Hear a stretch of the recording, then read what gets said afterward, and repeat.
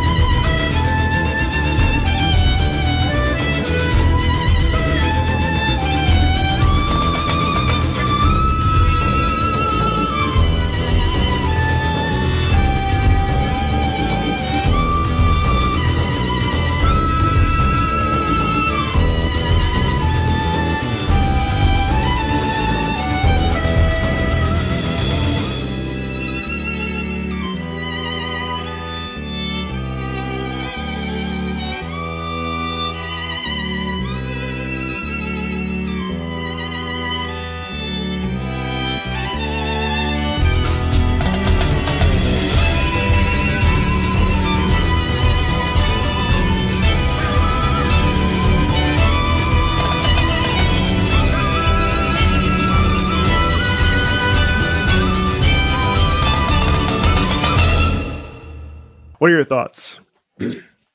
Cool. Yeah, I kind of like that. I mean, I can imagine it's perfect for. It's always the same, isn't it? Really, because there's a kind of front ground and background music in a way, and it often this music feels up front initially, and then as it develops, it becomes background music in a sense. So it sets the theme up, it sets the feel up, and then it takes a step back, and the action presumably is happening all in front of you.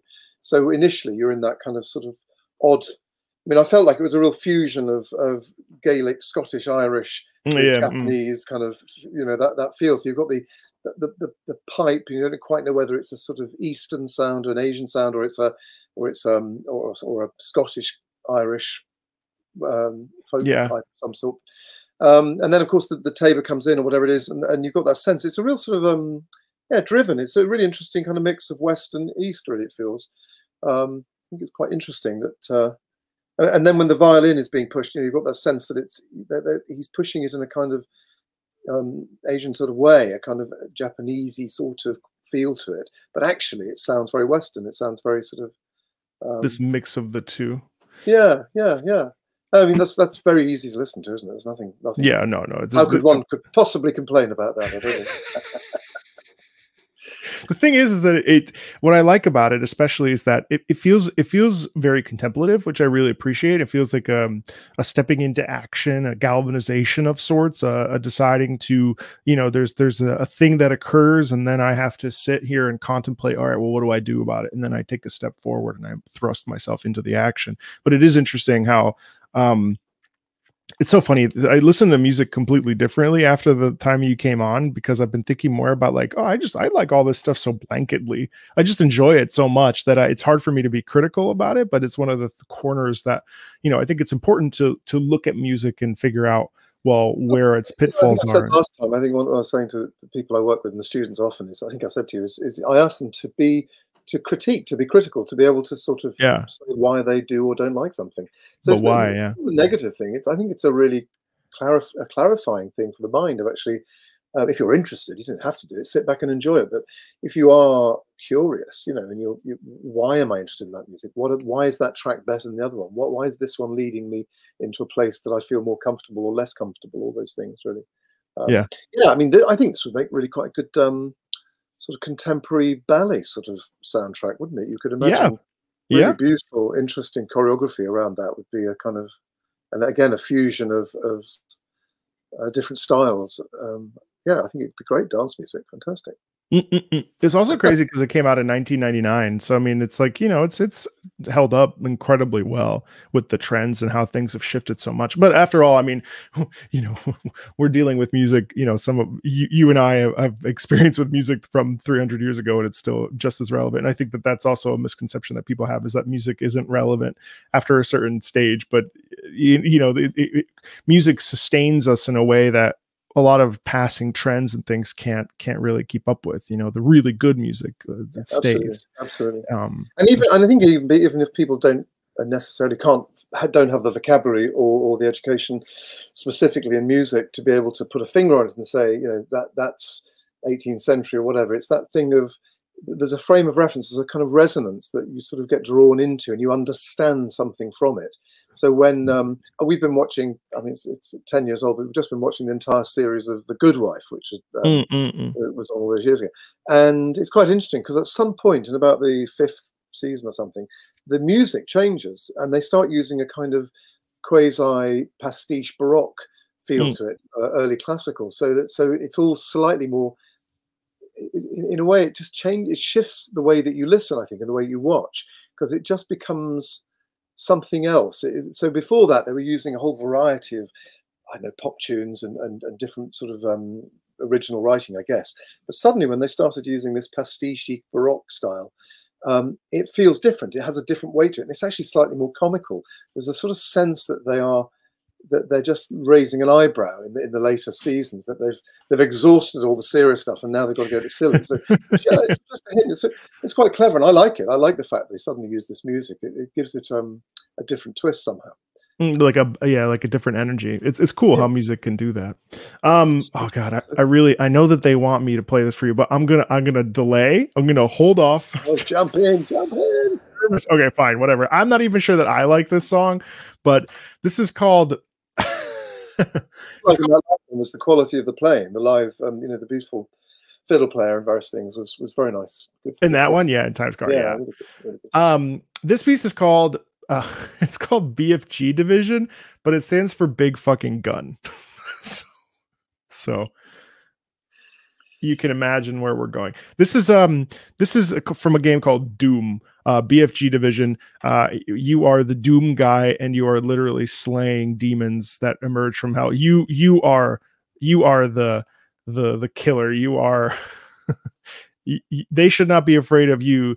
You should be afraid of them. They are afraid of you, so to speak. And it's a long one, so if at one point you raise your hand and you want to tap out, by all means.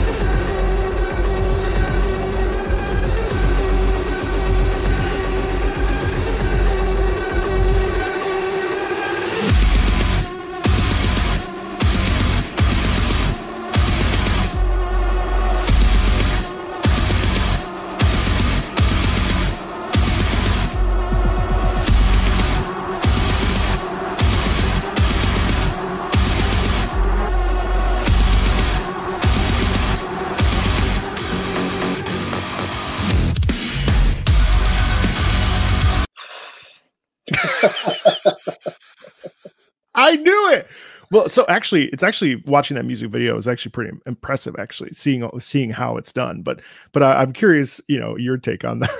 Well, it is what it is. It's perfect, isn't it? I mean, it's just terrifying hell, hell in music, really.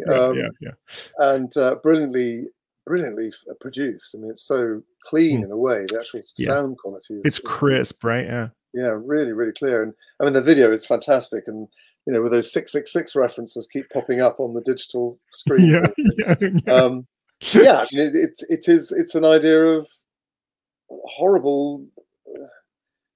It could be a soundtrack to any war, couldn't it? And essentially, you know, in the thick of that horrible. It's not meant to make you feel good, is it? No. And maybe it does. I mean, maybe it's kind of a testosterone packed, adrenaline packed sort of. It's good at the gym, I will say. Exactly. Yeah, it kind of makes you push yourself and keep going and all those things. Yeah, I mean, it's a sound world. It's a kind of, I wouldn't even. Yeah, I don't think I'd describe that as in a sense a composition. I'd describe that as a kind of sound world creating a sort of. It's layered stress, layered anxiety, layered fear and terror. Well, that opens up a discussion. It's very intense. I mean, I can imagine, you know, as well, if you were just kind of listening in a group of people, I don't know what that would be like. It would just be. I can imagine everybody headbanging away, kind of. Mm-hmm. I mean, do you think that? When you listen to music, what are you listening for? Are you listening for melody? Like, so it's interesting because video games do an interesting thing where there are different types of obviously genres within music, right? And so a prime example is a game that just came out, Dragon's Dogma 2. There's not a melody in sight. I mean, there is, but there's not really. The whole point of it is like you're wandering around the Lord of the Rings-esque area with big, beautiful ferns and, you know, evergreen trees, and you hear this like beautiful lute in the background that just sort of plays, right? It's very casual. It's not, there's no melody. Like I can't remember any of the tunes from it, and I wonder, how important do you think melody is to telling a story, and do we need melody to tell a story if we can get away with ambient music or a soundscape, like in the case of BFG Division, which is not based around a melody, even though there is sort of one in there. Like, what's your thought process on? And if you want, I can play you an example of what I mean about ambient versus melodic. But I'm curious. I think, as I said before, there's a sort of foreground, background thing going on in music that's for film and for video and various things like that. That either it's leading the action or it's supporting the action. I think so. There's and I think we talked about this last time, but there's in the past, you know, movies really were full of themes. You had movie themes. Yeah. So of course, John Williams and others. Nowadays, movies don't really have themes. They don't have big musical themes anymore. They're very rarely you go into a movie and you suddenly hear this great soaring, wonderful theme or something, you know, whether it's a song or whatever. I mean, I guess you get them maybe at the end, like in a Bond movie, you'll get the beginning, you'll get the kind of the new pop song that's written for it. But that's all sort of been controlled and you know, talking, as I've said to you before, that working on sessions, it's very much kind of ambient sound now. It's kind of that ambience that they're trying to create, the sort of the whole sound rather than a beautiful tune leading or an interesting theme or something like that. So there's few and few others around. But I think they do different things, don't they, really? Because if you're going to allow the music to lead in a way, then one of perhaps two things have got to have happened. Either the story is so clear what's happening, so you are in a place where the music can take off and you can actually just sit back a little bit, follow the musical journey. So, for instance, if you took Barbara Streisand and Robert Redford in The Way We Were, and when they're doing the big sailing shot, when they're on a yacht together, there is no dialogue. They're just on a yacht and they're sailing across wherever. And the big theme comes in, memory, da da da da da da, or one of those big, wonderful Marvin Hamlish interlude sort of things. And clearly, it's the overall effect of this enormous, romantic, intense, beautiful, perfect, held moment. You don't need any action. The action is just the thing happening. The music tells you everything, and we're allowed to sit back for that moment and just enjoy it. Again, another moment would be Raindrops Keep Falling on My Head from Kid. where we suddenly go into a kind of slightly surreal world where someone's riding around on a bicycle having fun, and you've got this very modern song accompanying something from the 19th century in a way, an action from the 19th century. So that's where the music's sort of allowed to take over and do a job for the actual storytelling. And I think we see less and less of that. Although I did see a Wim Wenders movie the other day, and he was very clearly using specific tracks and various things to capture, because it was very, very little dialogue in the whole movie. Days, really interesting movie actually. And so that those tracks were allowed to rise up, and you were allowed to just kind of listen to the pop song or whatever it is as some action was happening. But clearly, it was meant to kind of frame a moment. You know, it's meant to frame a sort of a car journey or something, I don't know. So that's where the music sort of takes over. So clearly, the action is either so secure that the music is allowed to sort of come forward, I think. Otherwise, the melody, if you've got melody clashing with action, then that probably becomes confusing, because you're not quite sure what you're focusing in on, whether you're focusing on a clear melody or that strong musical line, that theme, or should you be concentrating on the detail, on the conversation, or whatever's happening in the actual the film or the video, I guess. But I guess it comes down to a balance, doesn't it? When the action is not the primary thing, in a sense, so we're not having to engage fully with every single second, then maybe that's when the music sort of rises up. And when the action is absolutely, you know, full on, and you have to engage, whether it's a dialogue or a game or whatever, when you're really into the business of engaging and interacting, then the music has to support more, I think, rather than be sort of on the top. Yeah, it's touch and go. I mean, I think that's an interesting point. And I do think that in a modern time period, yes, I agree with those things. Like when there's a moment where you're able to sit back, especially in a cutscene or something like that, that's when the music thrusts forward. But in modern gaming, I would say that more often than not, when you're adventuring or walking around, the music is really dialed in and there's not really a melody. However, that's a good segue into our next track. Thank you for that. One-Winged Angel, which is actually inspired by Stravinsky, and the whole it's all inspired by the Rite of Spring and how it was written. But that's the final boss theme, again, of Final Fantasy, which he said, don't you get tired of fighting? But how many of there have been? There have been how many? But what's really interesting to me about this particular piece is that this is really the culmination and the arrival point where we finally fight this larger than life character named Sephiroth, and the whole story is actually really amazing. But this is like one of the most like lauded and famous video game tracks ever made. So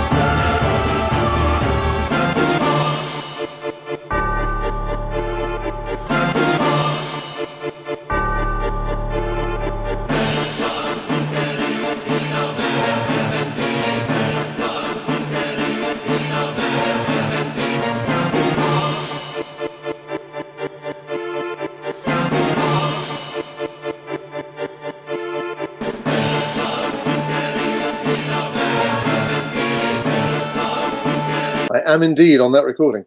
Oh no shit! Did you do Distant Worlds? Yeah, I remember that. I remember doing that recording very clearly, actually. Yeah, yeah. What's this? AWR Records? That's so funny. Yeah. Well, we did it. I don't know. We've done it at Abbey Road or somewhere. Okay. Yeah. All right. So you already know that one. Yeah. No, I mean, and it was good fun doing that. It was good fun because it was quite a little bit more challenging than usual, and very choral. And we had separate lines, and rhythmically it was a little bit more challenging, perhaps a little bit, tiny bit. It's interesting, isn't it? Because it's great to hear it. Actually, it's great. So if you just took little chunks of it, because there's sort of 4 or 5 sections in there, which I'm not sure I've ever heard the complete thing. So the initial opening section, as you say, is kind of Stravinsky-esque a little bit. It's got that feel of that driven, and then slight. I mean, it's in 4. It's half speed as what the Rite of Spring would have been, but it's got a little bit of arrhythmic moments, which are quite exciting. And it's good. I mean, it's really good, interesting orchestral writing, and you're going along with it and thinking, "Oh, liking this. This is interesting." And it's very tonal. It's not particularly challenging harmonically or whatever, but it's interesting. Mm-hmm. And you sort of think this could be a serious contemporary piece of classical music or contemporary music, and then. But it then gives itself away slightly because there are a couple of moments. There's a kind of Hollywood moment where it has that Hollywood suspension, and then it resolves to something else, to a little comic moment. You just probably wouldn't have found that in. I mean, it could be a serious piece of music, but probably would be considered less for the fact that it has those different elements in it. That it doesn't develop themes. It sort of establishes a theme, plays it for a bit, adds a little bit, and then shifts to something else slightly, rather than this kind of building and exploring. But it's strong, isn't it? It's strong stuff, and it's kind of Verdi Requiem meets whatever, and it's I mean it's beautiful, good orchestration. I mean, real good orchestration. The use of the orchestra, the use of the layers, and the different qualities of the instruments is there. And he was self-taught, which is even crazier to me. Was he really? Wow. Yeah. Wow. Yeah. I mean, that's why it hooks me in, because there's stuff happening around it, and you can hear the violins or the oboe or the trumpet or whatever it might be. Right. Coming out through there, and there are enough harmonic shifts and and key shifts in a way that keep one's attention. I think so it doesn't just keep going around in circles. It's more than that, definitely more than that. Yeah. I mean, I really enjoyed that one. It's good fun, and I mean, it couldn't stand up, against a serious piece of classical music, because it sort of has these little get-outs, these little doors that it opens and enters into a different place slightly, which gives it away. It sort of goes, "Oh, what have you done? Why have you gone there? What was that about?" But clearly, whatever's happening on screen and what's happening in the action has driven that. Because as we've talked about before, all of this music is time specific. So we've got 2 minutes here, 30 seconds here, and I've said to you before, I think as you read these scores, that they'll do micromanaging of beats per minute. So rather than just it says 60 BPM, you'll get to a section where it'll say 62 and then 64 and then 69. Well, nobody really would be able to beat that. That's too much of a sort of incremental. What's the difference between 60 and 64? Hardly anything. So you really wouldn't know that, but they put it like that because they know that then that fits. And if you follow the click track, then you just follow that click, and it gets a little bit quicker or slower, and it meets where it needs to meet. So yeah, I mean, that's sophisticated, interesting music. I think really. It's fascinating to me too. I mean, I've been thinking about like how this music could stand in a classical hall, and personally, I it's interesting because like yes, nostalgia glasses on, that was the first big like thing that I played when I was a kid, so like that hooks me in, sure, but objectively I'm also thinking to myself, okay, well, like it's so fascinating, right? Because I know that these, like, I just went to a near concert in Chicago, and there were like 4,000 seats, not an empty seat in the house. And so I know that this music drives people to it. But what I'm trying to figure out is how to, I get, and maybe it doesn't need to be legitimized, but how do you legitimize this music so that it does, or can it stack up against classical music, and can it be paired along? You know what I mean? It's such an interesting. Well, it does get paired along. I mean, there are more concerts like that happening now. With the, I mean, John Williams has been appearing in serious classical concerts for a very long time, but then he has a sort of broader range, I guess, and to a certain extent. But yeah, does it need to? I don't know. It depends what the outcome is, really. What are you trying to do? You're trying to get. Are you trying to broaden a classical audience so that they're listening to this music or more of this music, or are we trying to educate a video game audience to lead them to what I would say is greater, greater quality music of the last 200-300 years, but is more demanding to listen to, perhaps, but will still deliver. I think anybody coming out of that and then going and seeing Rite of Spring would probably be thrilled. I would have thought they'd sit through Rite of Spring and go, "Oh my God, this is amazing!" It's extraordinary. And Rite of Spring is a great piece of music. So yeah, I mean, I think it'd be fantastic to, especially in this day and age, to get audiences that are listening to this, and then feed them some other stuff. And maybe do a comparison concert, that sort of feeling. Where does this music come from, and how does it? What is its origin? What are its origins, really? And so whether it is, as you say, a Russian folk song, or a piece of Baroque music, a piece of Bach, those influences, I think could make a really interesting program. Actually, couldn't it? You play some Bach, and then you play.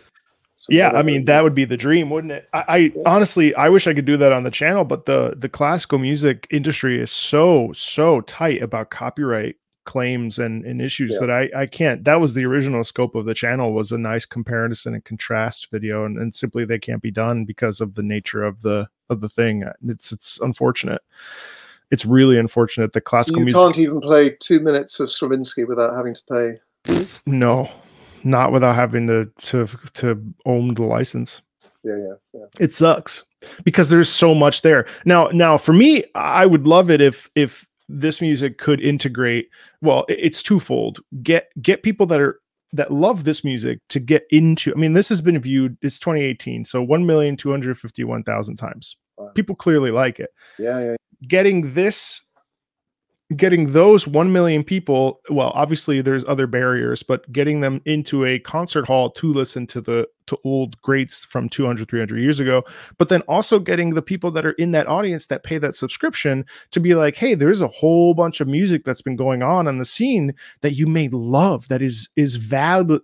I'm not, whether or not it's better, that's ultimately like, we can get into the semantics of that, but like, but ultimately there's a whole, like, a lot of people, and certainly myself, in modern opera compositional, a lot of modern opera is not good. And it's interesting that all of the very good, great, fantastic, like modern a lot of them anyway, I have discovered that there's such a vast majority of them that are in this video game music world.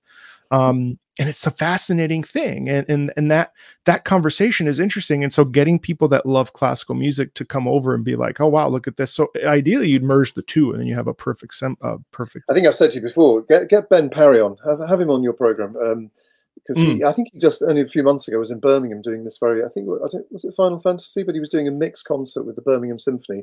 And there was a concerto in there. In the middle of it, there was a piano concerto or something, which was from a video game. Oh. But, and the place was packed. Yeah. It was absolutely to the rafters with people. And he said, get these people in. We need to get, he's absolutely for getting this music played alongside classical music. Why not? Why not? I mean, it seems, yeah, why not? I was just listening. So I don't know, you've probably come across, but Eric Korngold, who is the sort of father of Hollywood music. Yeah. But what's really interesting about Eric Korngold is that as a child, as a young prodigy, he was as famous as you can imagine back in Austria. And to the point where one of his operas, whatever it's called, Die Tote City of the Stadt. Dead. The Tote Stadt, yeah, City of the Dead. Was premiered twice on the same night. So 2 different theatres did 2 productions. Oh my God. He was that big. And of course, then along comes the Nazi movement, and they have to run away, and he ends up in Hollywood. So what he brings with him is this extraordinary world that he'd created, this sound world, and he then starts using it for movies. So he didn't change anything. Essentially, what we hear in those early movies is Korngold doing what he does, whether it's a violin concerto or whatever. Yeah. And that became the sound of Hollywood.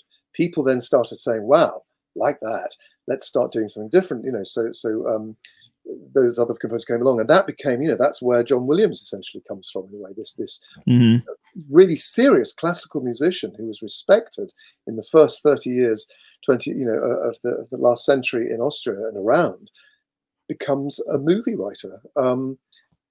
And so movie music and themed music has a really wonderful history. You know, it doesn't come from something cheap. It comes from something incredibly sophisticated. And I think most composers who are writing for video games, they're not trying to write cheap music. They're trying to write sophisticated, interested, complex, you know, but that delivers what it needs to deliver. So they have really quite strict parameters, but they're digging deep, and you know, not all of it works, and some of it's very derivative, as we've spoken about before. Derivative of itself, you know, it sort of gets weaker and weaker. But you know, some stuff comes like that, and this is good, isn't it? This is great music. This is solid. Good composition. Let's move on to something similarly interesting as One Winged Angel. This is by a person named Jesper Kyd, and this is called the Immortal Imperium. It's from do you know the Warhammer series? Yeah. So this is, maybe you sang on this too, for all I know. I may have done. Who knows? This is called the Immortal Imperium. It's from Warhammer Darktide. Very gritty, very, very, you know, it's a very brutal world, and the music reflects it. But it does this beautiful thing with Gregorian chant and with I think you'll appreciate it.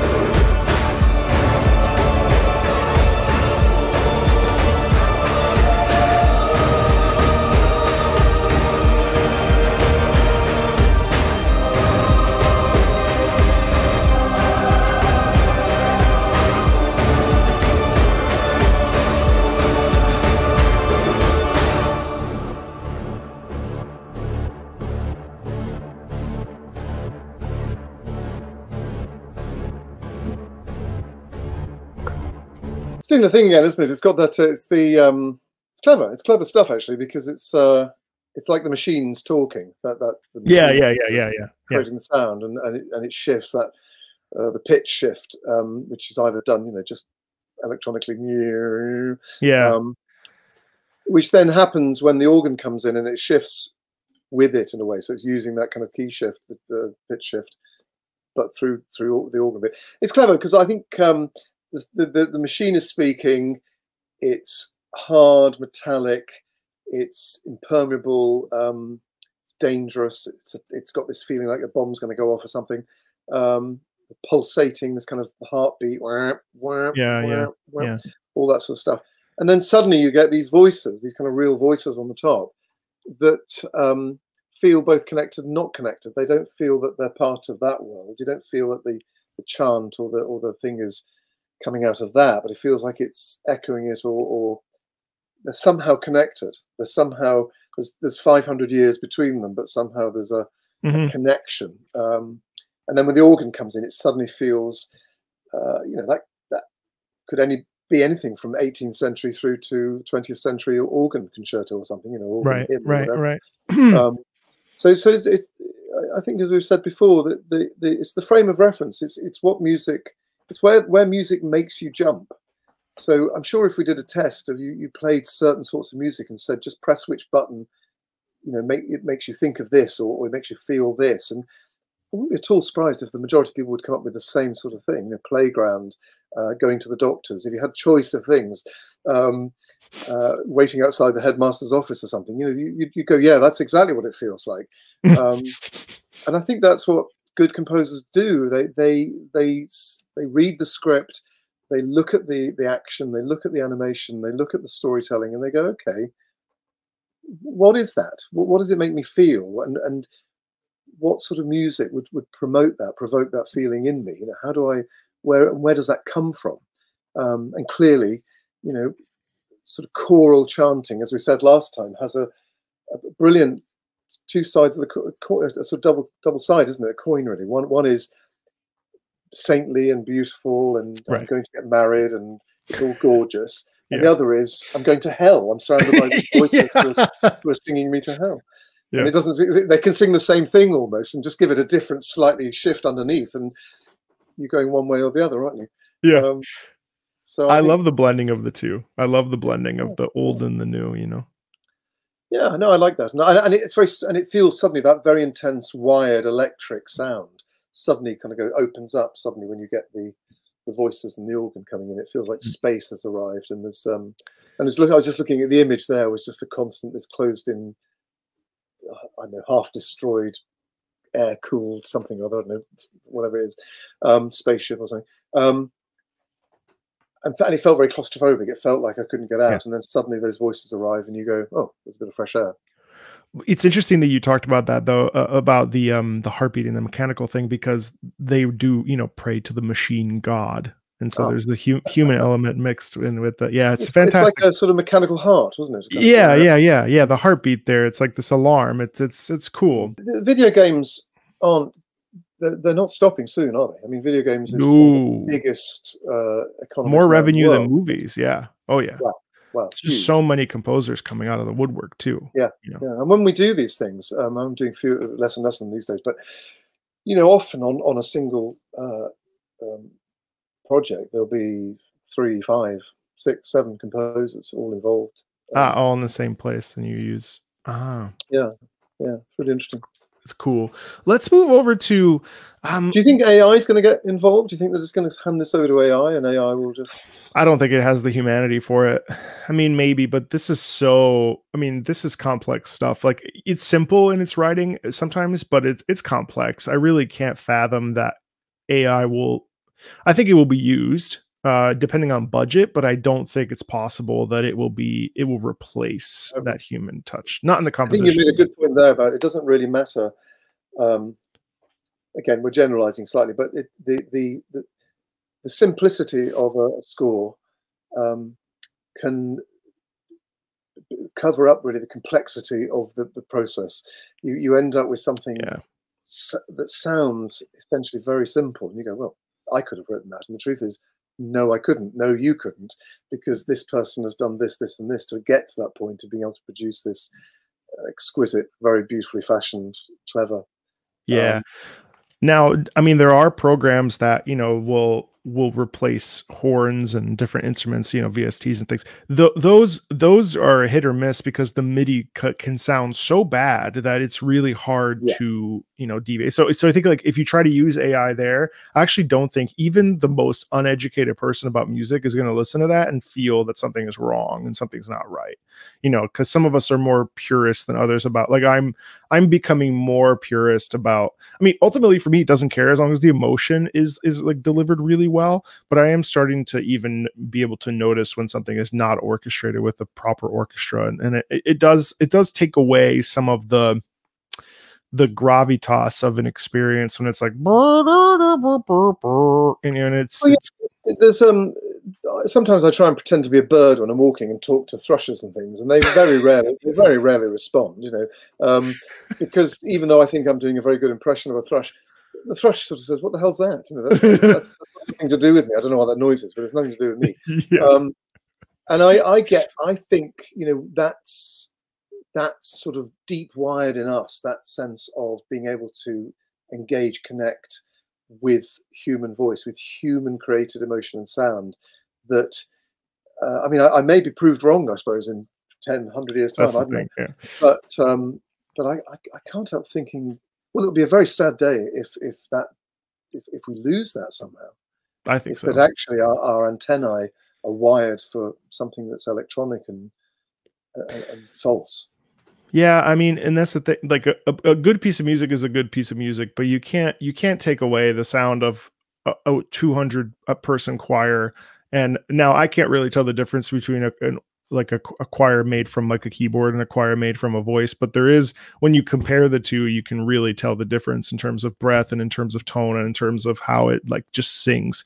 And yeah, I mean, yeah, you're right. It would be a sad day when you can't like have both. Maybe one day the AI will be so good that they will absolutely incorporate voices that drop out and the false start and the slightly sharp thing, you know, so you have 200 voices or 200 separate voices singing the same thing. And yeah, maybe one day we'll go, I can't tell the difference. I can't. Yeah. And maybe it'll have some sort of crazy system wired into it that you know, makes mistakes that you don't know it's going to make. So then you go, well, it must be human because there's a mistake there. Right. If it did it again, it would make a different mistake. You know? Yeah. Malenia, Blade of Miquella. This is from Elden Ring. Have you heard of Elden Ring? No. Elden Ring is a game that came out a couple years ago, and it's taken the world by storm. And 2 years ago, and it is Wagnerian in its story structure, and it's really impressive stuff.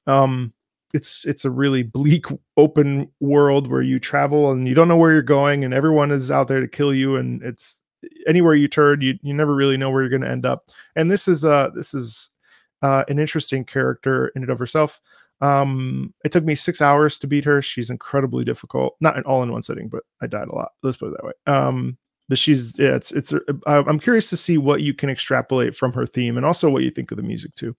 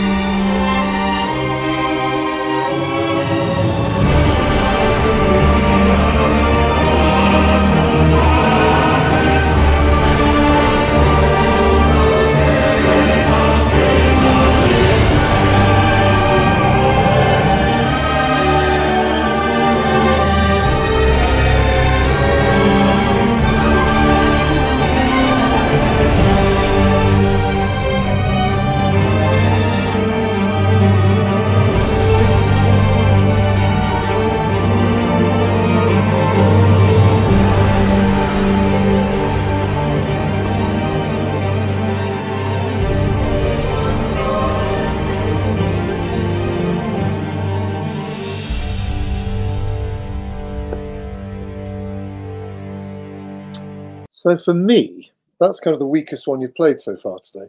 For me, that's sort of. I mean, it sounds fantastic, doesn't it? It's very rich, huge orchestration. I don't know how much of that is electronic or real. Most of it sounds quite real.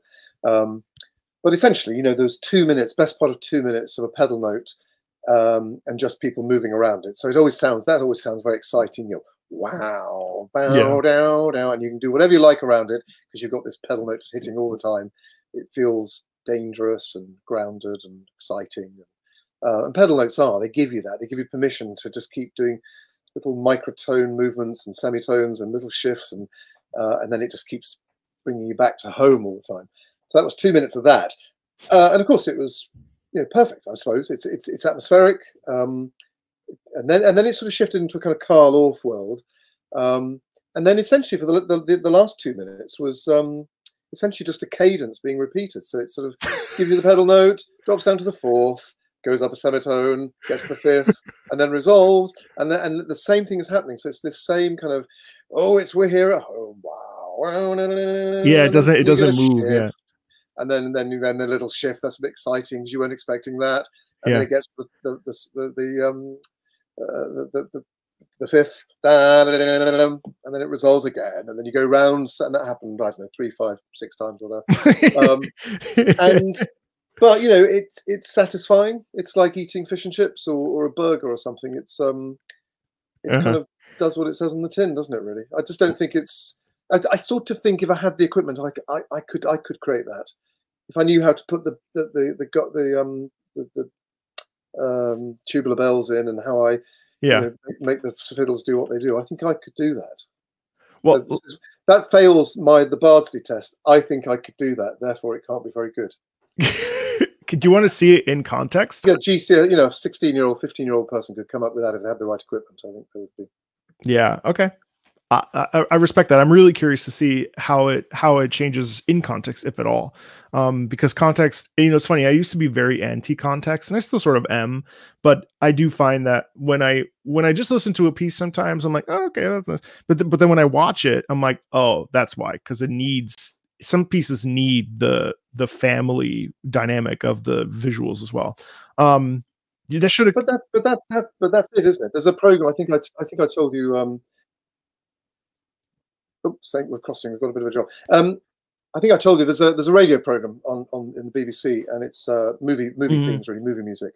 And I can never listen to it. I just can't get through it because after a bit, I just think it's missing something. It's missing the reason it exists. It's missing that reason. And you know, in the past, yeah, there are great themes, Michel Legrand and Marvin Hamlish and whoever. Of course, I can listen to those, absolutely. But when someone says, you know, this is music from this movie, and you just go, but without the images, this music really is meaningless. It sort of just becomes a bit vapid sometimes. Yeah. So I think context usually is everything.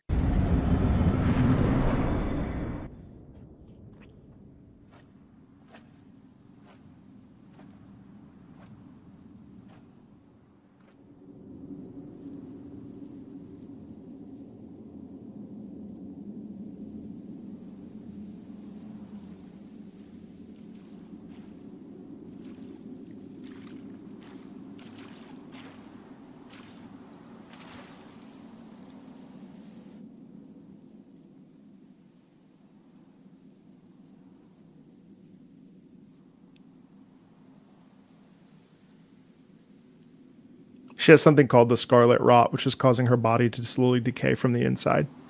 Oh, yeah. Lost an arm. Yeah.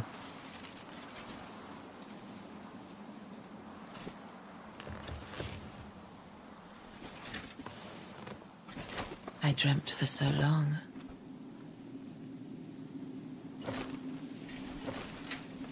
My flesh was dull gold, and my blood rotted. Corpse after corpse left in my wake. As I awaited his return.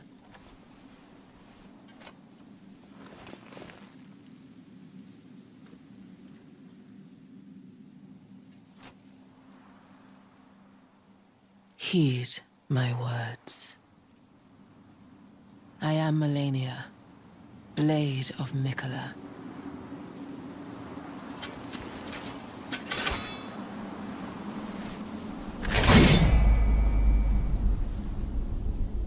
and I have never known defeat.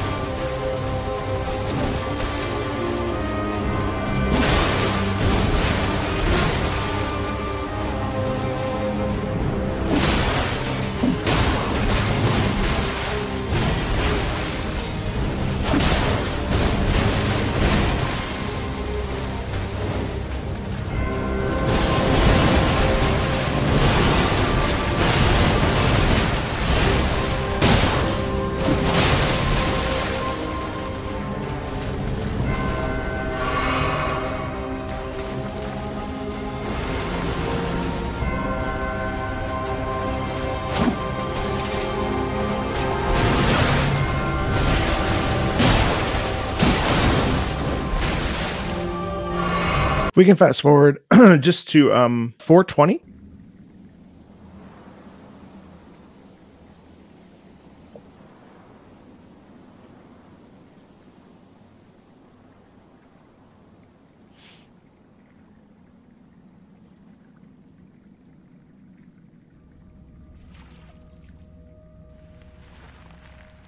Wait.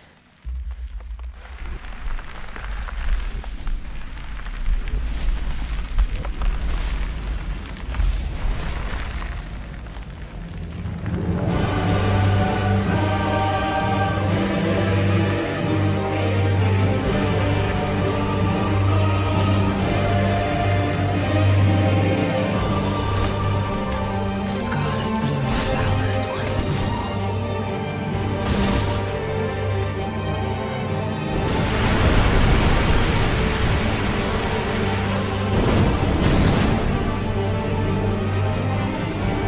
You will witness true horror.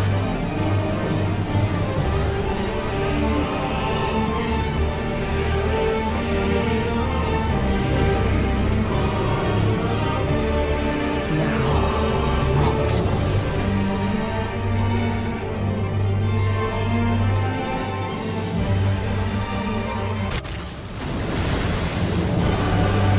I mean, it's all very religious, isn't it? Yeah, yeah. Anybody who would say there's no religion in this series of games is completely wrong, because yeah. Rebirth, crucifixion, there's all that stuff. The Godskin apostles, it's interesting. I mean, did the context help that for you a little bit more? Was it more appealing? Yeah. No, it's perfect, isn't it? I mean, it's that constant, it's a constant terror, and so, of course, it's interesting. Works in context. Yeah. Oh yeah. It's fun. It's fun. I think it's quite tame in a way. It's quite traditional, isn't it? It's got a sort of, he's using those kind of symphonic ideas and the kind of Carmina Burana kind of feel to it. They do all the time, and you sort of think there must be different ways of doing that now. There must be ways, and it might be leaving behind some of these tropes, the choral singing and the bells and all that stuff, and actually finding different ways of expressing that. Maybe there are different ways that have the same effect.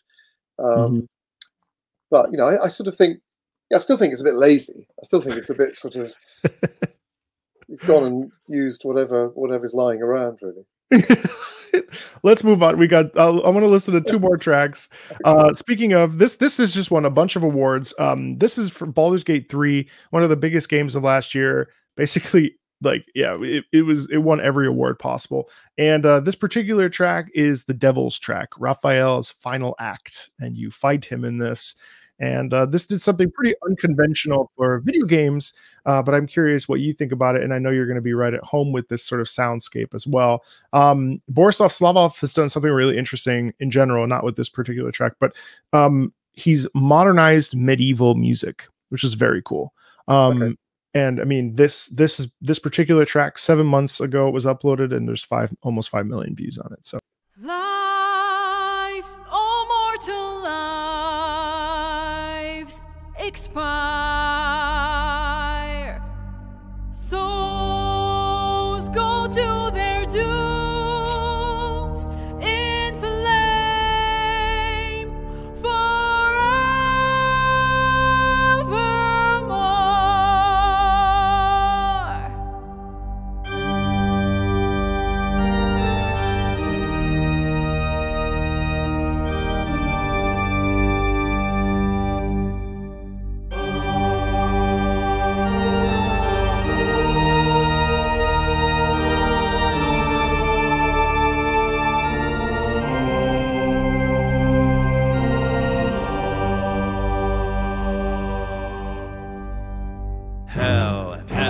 Hell has its laws. Hell. Effect and the cause. Curtain falls, but hold your applause. Squirm, for now down here come the claws.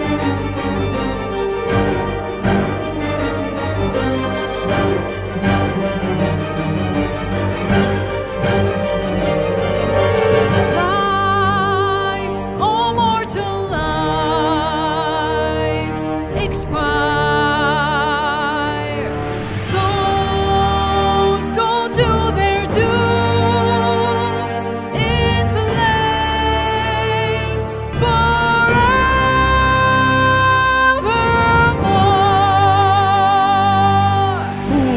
Fools, how hard you have fought. Brave, but it's all been for naught. True souls that couldn't be bought. Doomed, detected, and caught.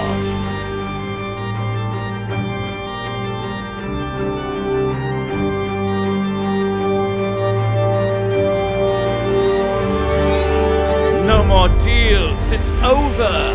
The final act, you're doomed. No more grace, it's over. This house of hope, you're doomed.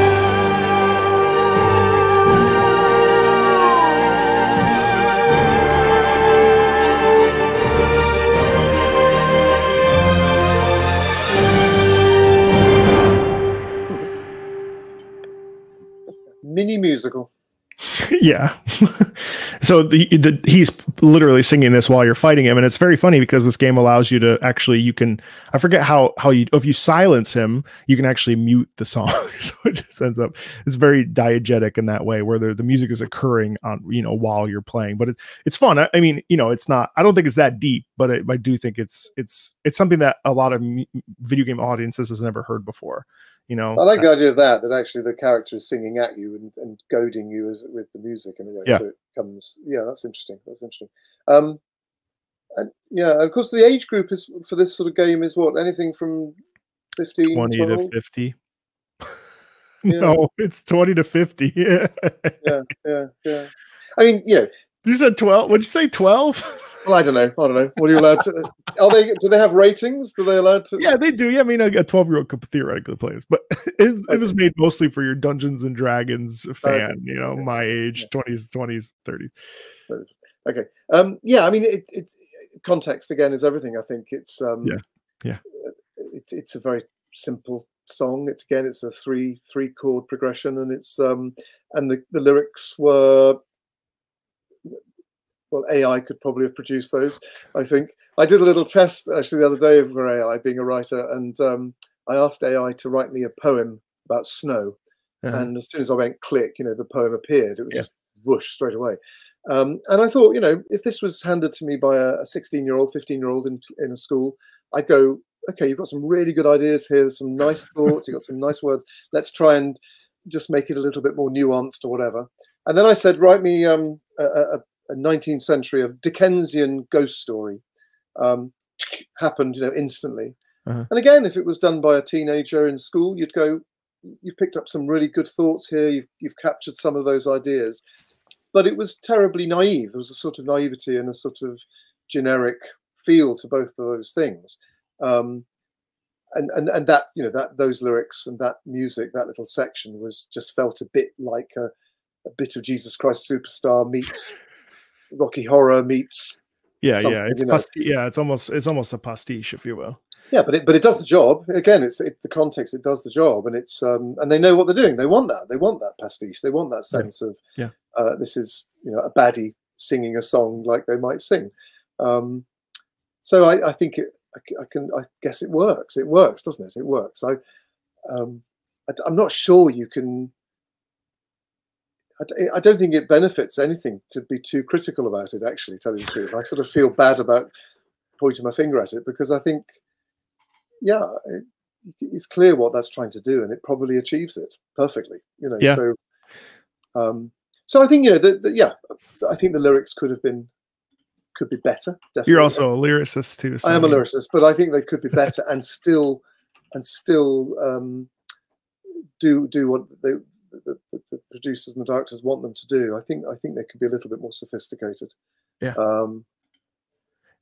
It's a really interesting thing about Baldur's Gate 3, because it's going to be, for the first time, it's going to be performed live at the South Bank Center's Royal Festival Hall in a couple months at the time of this filming. So it's crazy, because again, like, that's gonna, I don't know how many seats that theater is. I don't know if you know. Is it 2,000? I can't remember. Because I did one of the Final Fantasies there. Oh, you did? Yes. I mean, it's not nothing, and I know that thing sold out like that. And so again, it's this discussion where, hey, this is really exciting, because at the very least, not only are people going to be able to go and see music live, which ultimately is always the and it's great. It means that an actor singer is going to get a gig. They're going to be there singing, acting, the orchestra. Fantastic.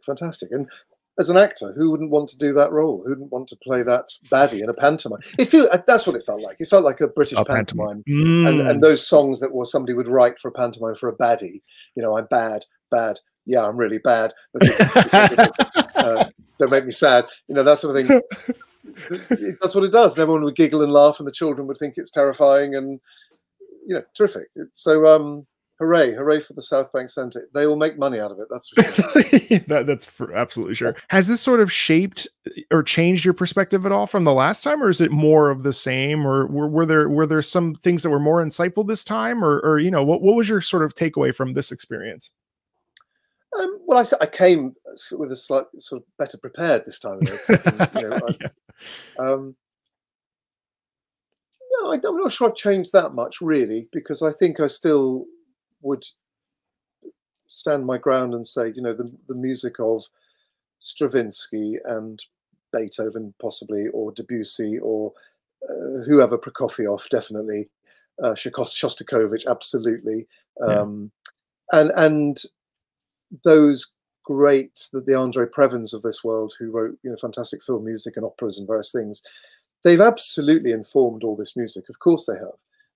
And Tubular Bells did this 50 years ago. You know, they took that kind of classical idea and made it very exciting. And I think what probably determines whether the piece does it for me or not is just how visceral it is, how much it engages and grabs me initially. And I think if, you know, that big choral thing with the bigger piece, which I thought was just a derivative, I just thought, I've heard all that before. I've heard that sound well before. There's nothing new in here. Absolutely, it's like going back to a place for a meal that you know is going to taste in a particular way. Whereas some of the other things you've played for me today have been much more diverse and much more interesting, and have been exploring more. I remember one, that guy you played me, who was going through different styles of music. Each game had a different, either Western or Asian or different influences from around the world. Oh, Genshin Impact, which I really liked. I liked the fact that was, you know, that was really interesting.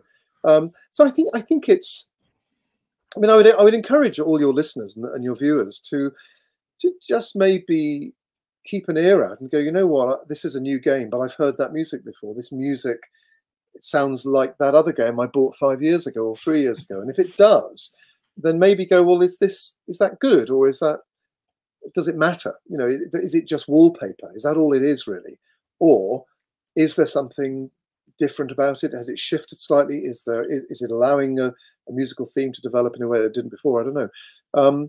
But I think that's what I'm listening out for. I'm listening out for something that really catches my ear and grabs me and is visceral and attention grabbing. And that could be through the orchestration. It could be through that mix of the electronic and the real voices and the organ and various things. Rhythmically, I want it to be interesting. Harmonically, I want it to be interesting. And if it's not harmonically interesting because there's that pedal note all the time, then I want fireworks going off around it. I want it to be, you know, really stretching my imagination with what it's putting against that pedal note. Yeah. So I suppose I might be a bit of a demanding listener, maybe. Well, I mean, there's 40 years of it. Surely there is something that, you know, I think that's also the interesting component too, is that there's 40 years of musical history there. So surely there is like a whole sector of video game music that you would probably be crazy about. It's just finding those things, you know, and that's the thing. When people are like, oh, you didn't show them this. And it's like, well, I don't even think about that. You know what I mean? Because my taste also influenced the choices, and also like picking from, you know, so it's all. I'd love to hear, I mean, you know, if I ever come on again, but even if I don't, I'd love you to send me some stuff that is really different, really spatially different, has a different context to it, you know, using purely electronic instruments or just pure voices, you know, a cappella, just stuff that stands out in a way that's doing something. And I get it, you know, if it's a fight video and you need to build the adrenaline, you need to kind of get people's hearts beating, you've got to have the drum beats. You've got to have that pedal. You've got to have that driven sound. Of course. What, you know, there are only a certain amount of tools we have, I suppose. So it's not surprising that they keep coming back. And of course, if you visit all the classical music, especially all the romantic literature, composers are using the same stuff all the time. Of course they are. Of course they are. They just use it slightly differently. But yeah, if you want to wake people up, you put cymbals together. If you want some suspension, do a drum roll. Right, exactly. How's it going, you know? So yeah, at the end of the day, yeah, it's true. Well, that's good to know. I mean, yeah, certainly. I'll spin my brain for more ideas, and if you want to leave a comment for Garth, feel free to leave a comment. Perhaps he will take a look at those and pick out some music that will appeal to him as well. And Garth, thank you so much for coming on and spending time with me again. It's always a pleasure. I'll tell you just before we go, just one final thing, which is the Oscar-winning movie. Oh crikey, the one about the Frankenstein story. I forgot, with Emma what it's called. Everyone knows what I'm talking about. The music track is brilliant because when we first meet the character, the sort of Frankenstein child, she's a baby, even though she's a fully grown woman. She can't walk, she can't speak, and the music, I hadn't realized until about 15-20 minutes in that the music, the score, evolves as the character evolves. So as the character becomes more sophisticated and more grown up, the music becomes more sophisticated and grown up. So initially it's just plinky plonk and noises and scratches and scrapes that's awesome. And weird things, and then eventually it becomes more melodic, it becomes more cohesive, more coherent, and very expressive. And I thought that was brilliant. What a brilliant idea that the music absolutely echoes the journey, the development of the character. Yeah. That's awesome. Well, you'll have to let me know what the name of that is, because I'd love to watch everyone will know what I'm talking about. My brain is just switched off. So. Well, thanks, Garth. We'll talk to you soon. I really appreciate it. Yeah, thank you, Mark, and good luck with this. You're doing great things. Oh, thank you. Bye.